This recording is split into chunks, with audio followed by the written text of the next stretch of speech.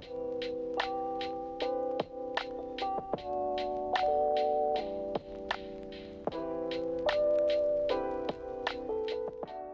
guys, I hope you're all well and you had a great weekend. In this video, this is my first video, well, second video, but first like DIY one, I'm going to be teaching you how to make a cord zip like this one. Yeah, you can have it in 2 colours or just 1 colour. I chose to have 2, it's a bit more of a fun contrast. It's a cropped style, so it's got like, I'll try and show you. It's got like elastic around the waist, so it sort of sits at your waist. Then it's got a little toggle that you can pull to tighten it. I just think it's a bit more modern and millennial and a bit more fun than just the loose, baggy, camper style ones. So one of the things that you will need is like a loose fitting garment that you already have that is like not tight on you, but is the fit that you'd want a jumper to be. So I've got this, it's like it is a cord zip already actually, I think. So I've got this, it's just from Aldi, which I based the pattern that I used for this jumper off. If you find one that is sort of sits on you the perfect way that you want it to sit, then that's probably the best way to start. So you're going to want to lay your fabric out nice and flat, making sure there's no crinkles, and then place your garment that you've chosen onto the fabric and lay it nice and flat so that all the seams are not gathered in any way or distorted, and then pin your garment onto your piece of fabric and mark around your garment. And then when you cut it out, you're going to want to add 1 centimetre on either side of the line that you've traced around your garment, just to allow for seam allowances so it fits like the garment that you've got. So now that we have our pattern pieces all prepared, it's time to cut it out of our fleece. The amount of fabric required is based on how big this is going to be, and that is just lie it out and see how many meters exactly you're going to need, just so you don't fall short. I'd always go just a little bit more than is necessary, and you can always turn those scraps into something else that's going to be useful rather than just chucking it away. So I've got these 2 fabrics. They're both from eBay, just one of the eBay sellers. They're anti-peel, just polar fleece fabric.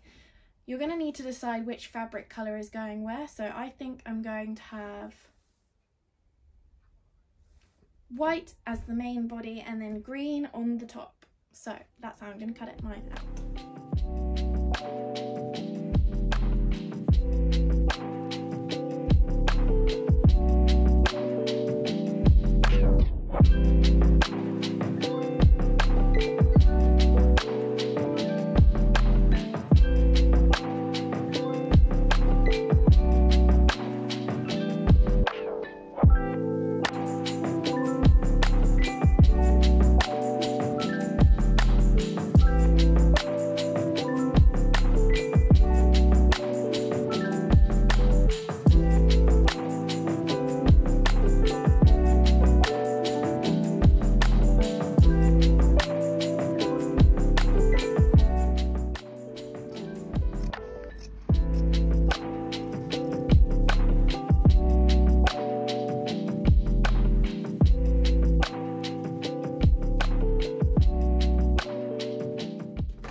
Okay, so the first thing that you need to do is get your zip, and we're going to add this little bit here. It's just like the stopper, and just in case it's not quite the length that you need it to be to reach the middle section. So to do that, you're going to need a zipper foot and your trusty sewing machine. Now, to prove that you really don't need anything expensive or exciting, I have got this, which is a really old sewing machine, embellished with lovely stickers made by my little sister at some point. So you know, you don't need to think that you need like the top market, upmarket, most expensive sewing machine to make any of these things, even if they're like thicker fabrics or whatever. So what you're going to do is you're going to get your like scrap piece of fleece. It's literally maybe like 3 inches by 2 inches, and you're going to attach it onto the bottom of the zipper, and you're just going to pin it. If you need a pin, you're going to pin it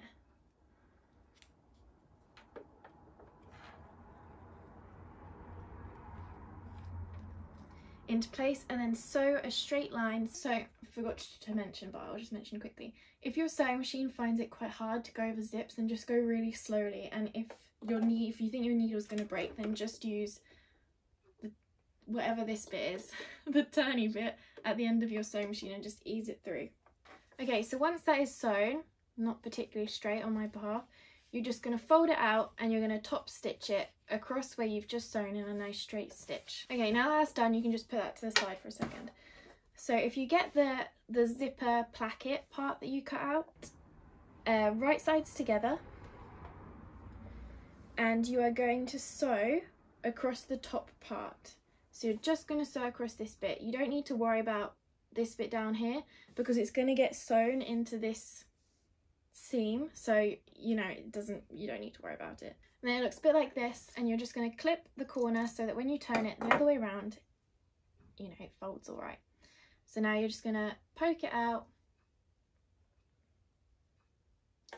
and now if you want you can top stitch it, but there's, you know, not really much point in doing that because luckily with this fabric it doesn't move particularly much, and this is going to be on a fold, so this bit down here is on a it's folded, so it's going to hold itself pretty well. But what I would do is I would fold it wrong sides together, so this is exactly how it's going to stay, and you're just going to sew a basting stitch along these two raw edges to keep them together before you attach it onto the main body. So for the next bit, the pieces that you're going to need are the two front bits that go one here and one here, and you're going to need the back panel as well. Okay, so what you're going to need to do is you're going to do right sides together of the back and the front. So get your back piece and then get your two front pieces and stitch them together at the shoulder seams.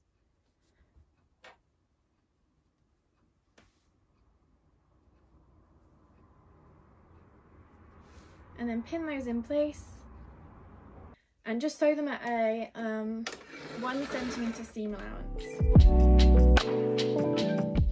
Okay, so now that you've got this bit, what we're going to do is we're going to finish these raw edges, and then we're going to press them towards the back of the bodice. If you have an overlocker, then overlock the edges. If not, then just use a bigger length zigzag stitch.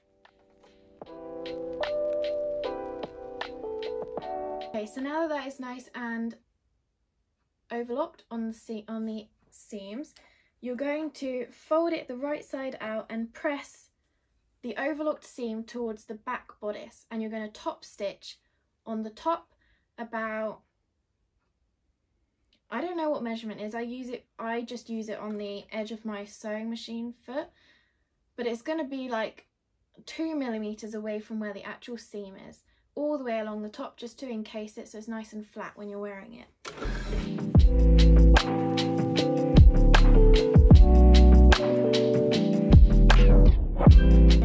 Then what you're going to want to get is both of your collar pieces. Just get one so far, and what you're going to do is you're going to attach it right sides together all the way around the neck band, whatever you call it. Also, I overcut my neckband collar piece just in case. Collar piece. Just really try and not stretch it loads, otherwise it's, when you sew it, it's going to like be like this up around your neck. You don't really want that. Unless obviously that's the style that you're after, then feel free.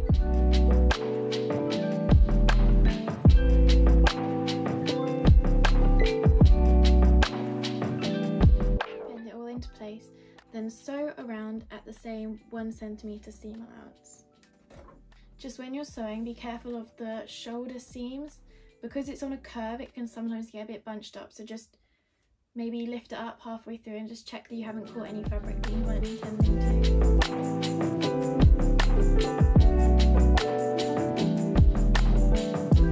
Just go ahead and check that you've caught all of the fabric and you haven't accidentally folded under any that you didn't want.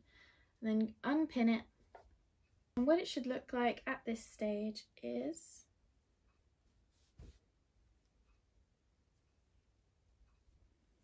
like this. So obviously I'm cut off the excess that you don't need anymore. Just make sure it's nice and flat and straight and in line with that front part of the second bit of I don't know what you call it, bodice, jumper bodice part. So just go ahead and cut that bit.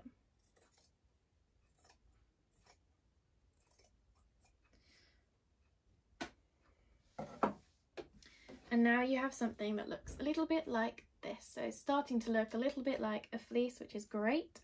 Okay, so the next thing that you're going to want to do is make sure that this is nice and flat. So I'm just going to go ahead and trim off this little tiny bit, just so that it's nice and straight and even.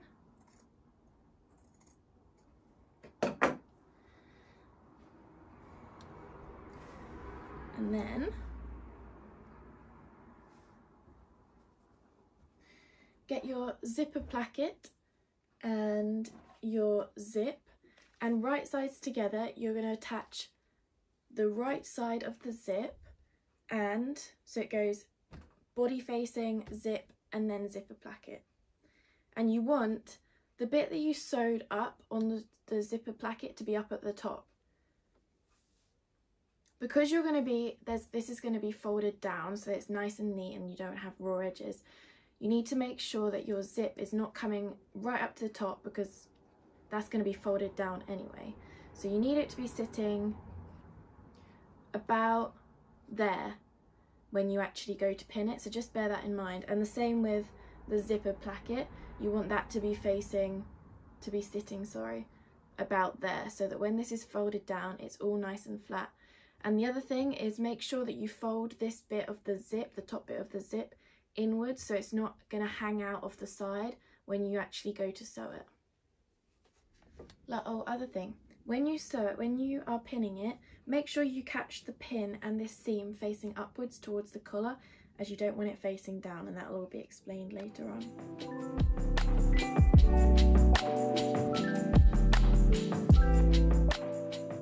Okay, so now that we've done that, what you're going to do is snip down this part so it's nice and level with the front bit of the bodice. And then we're going to go finish this seam, so you can either zigzag stitch it or overlock it. Go ahead and do the exact same thing to the other side of the zipper, but this time without the zipper placket.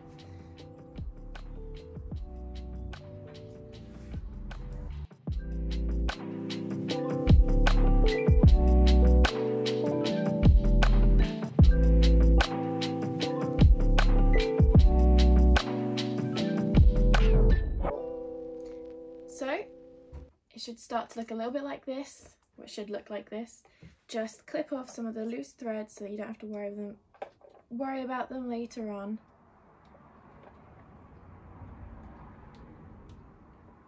And then the next part, you're going to need your inside part of your collar and your bias tape. So you're going to finish this long edge, only one edge, with bias binding all the way along.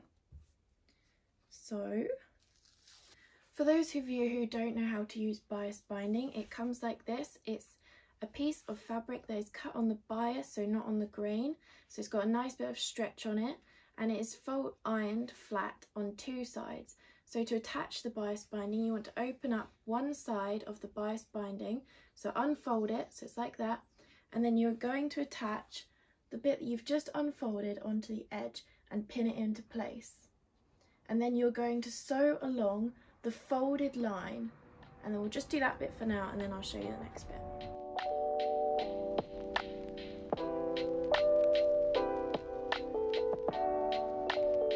Okay, so now that you've sewn along that folded edge, what you're going to do is fold the bias binding over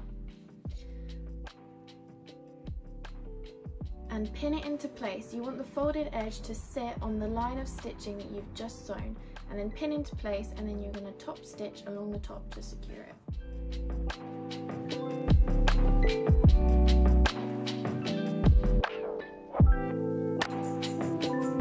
So now that your bias binding is nicely attached, just trim off the excess and any loose threads. Okay, so what you're going to do is you are going to pin the inside part of your collar right sides together to the outside part of your collar, and you are going to sew up here and all across the top, so just the three sides, leaving this bias binding part.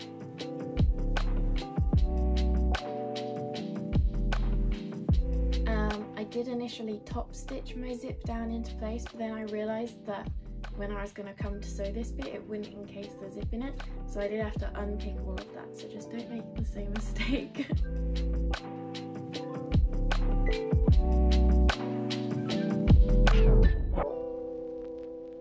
Once that is all sewn, just clip that corner so that when you turn it out it'll be nice and easy to turn,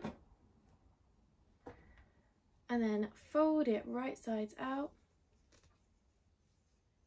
and then we're just going to pin this top part nicely down, and I'm just going to top stitch that before I even sew this.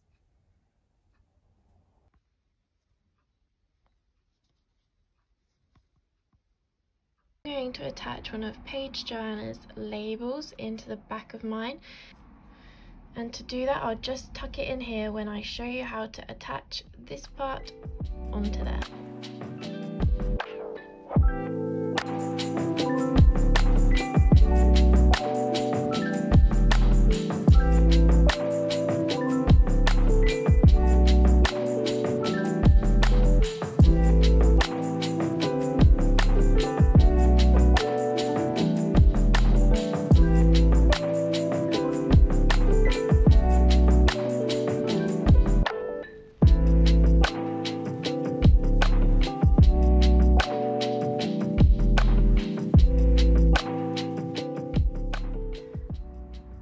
So now that we've got the top part of the quarter zip all done, just go ahead and get your front lower part of the pattern.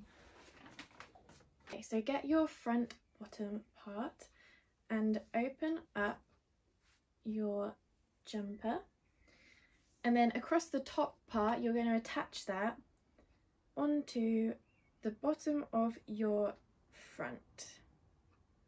And just pin into place, make sure that it's right sides together.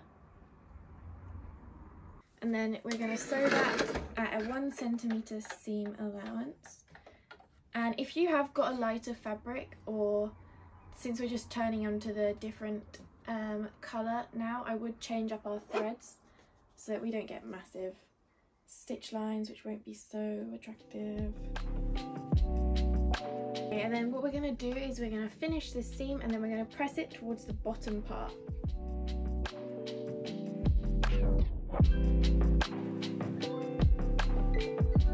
Okay, once that's done, just trim off the loose bit of thread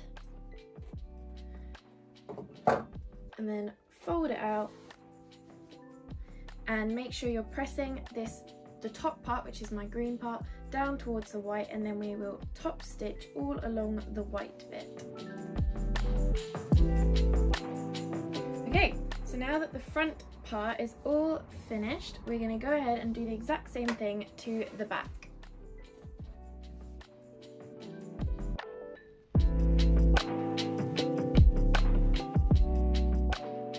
Okay, so just snip off those straggly bits of thread, and then top stitch the green, well, my green part down onto the white bit by just folding it that way. Okay, so those bits are all neatly sewn together, and then you're going to fold right sides together of the front and the back pieces, and then pin and sew them along their side seams. If one side is a bit longer than the other, then make sure that you're make sure you start pinning under the armpit, so at least that one is exactly where it needs to be. And then if one's shorter or one's longer than the other, then just trim it down so that they're both nice and even. So we're just going to start these side seams again at 1 centimeter seam allowance, and then we'll finish off the raw edge. Okay, now that is all finished, then lie it nice and flat and trim off the excess if it's overhanging a little bit at the bottom, just so that it's all nice and even.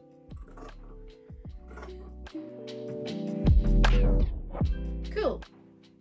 Right, and then we're going to top stitch down the side bits. You don't have to, I'm just going to do it just because I don't like this irritating bit, and when we put the elastic in, it will just be easier if it's top stitched down. I think. But you don't have to do that, but I'm gonna do it.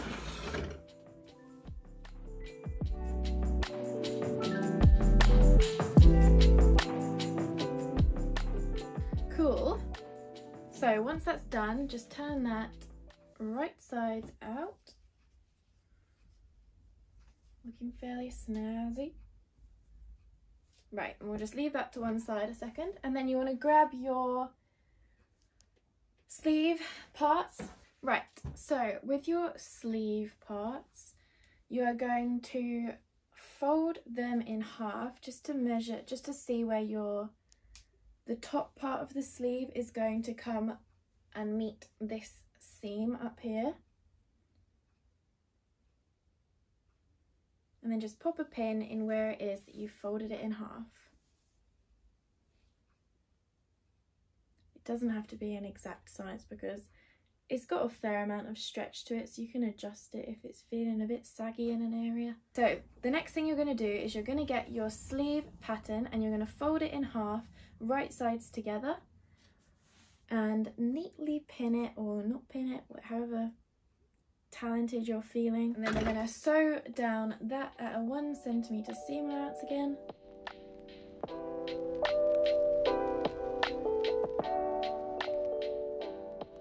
So just finishing off those raw edges. You don't need to top stitch these or anything because that'd be incredibly difficult. And they just lie flat anyway. They're going to be in a part where there's a lot of movement, so just leave them. Okay, so the next thing you're going to do is turn your main body inside out so that you can have right sides together when you insert the sleeve. So we're just going to turn these sleeves the right way around.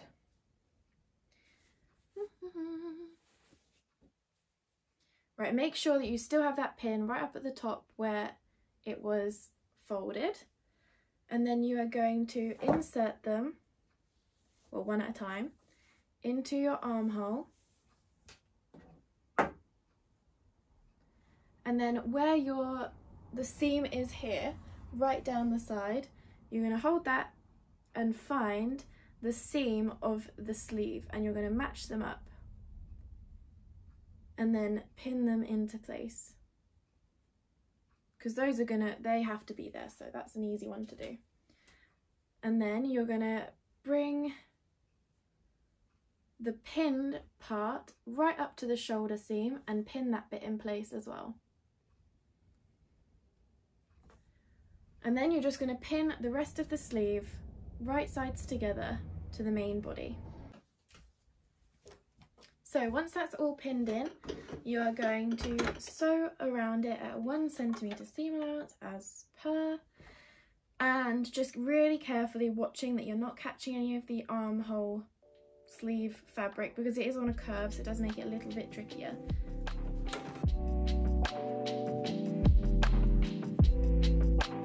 The next thing is just to finish off these armband edges with an overlocker.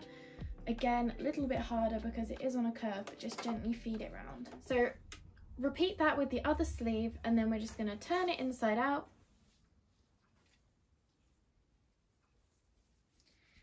And you have a forming jumper.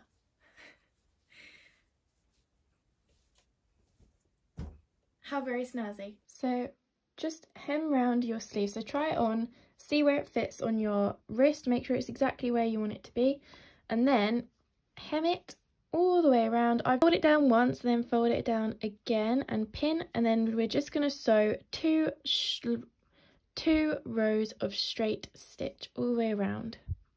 Okay, so now that the sleeves are all hemmed and lovely, we're going to move on to the bottom part of the jumper.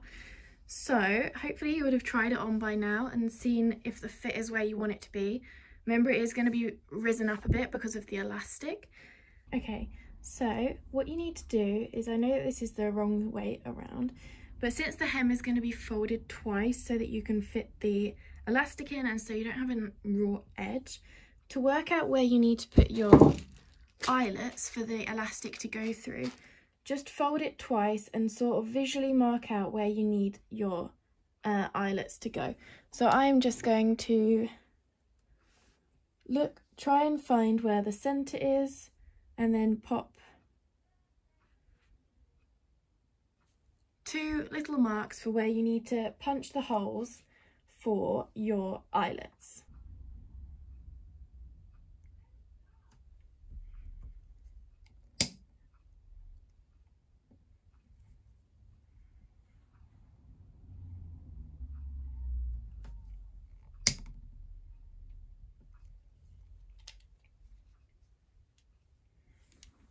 Once you have punctured the holes, then pull out those little annoying dotty parts, place in your eyelet,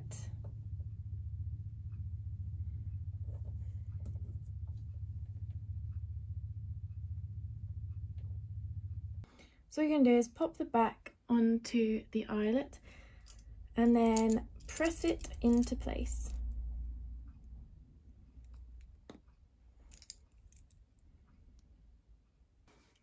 Once you have done that, what we're going to do is fold the hem down once and then twice, pin it into place all the way around, leaving an inch gap right here at the front so that we can thread through the elastic.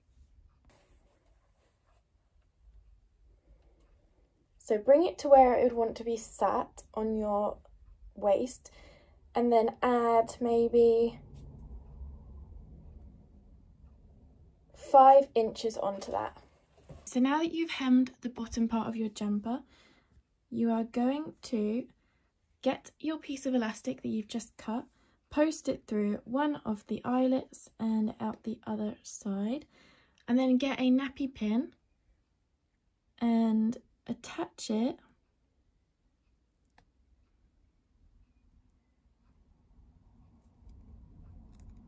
on to the end of the elastic. And then you're going to thread that through the whole of the casing that you have now hemmed around the bottom part of the jumper. Threaded the elastic all the way around, pull through the nappy pin and just leave it there a second. The elastic that you'd already poked through the eyelet, what you're going to do is, making sure that this is facing the right way up, you want to squish down on your toggle and pop it through the front,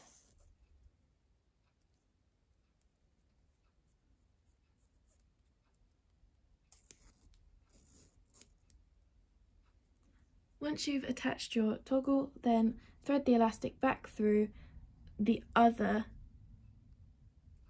eyelet.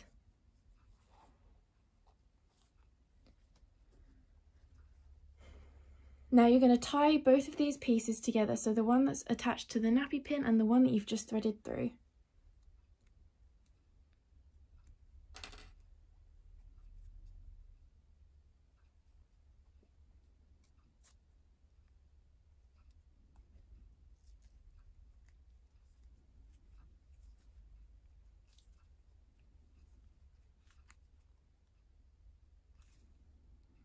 Now, I'm no genius at knots, and, you know, do whatever knot you know is going to hold strong enough, but I've used this in all my other ones and they're perfectly fine. Snip off the excess elastic.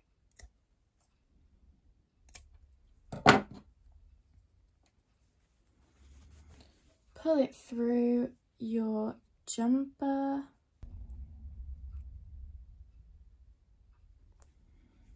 And then what you're going to do is, just to literally finish everything off, is just sew down that hem where you'd left the gap to thread through the elastic.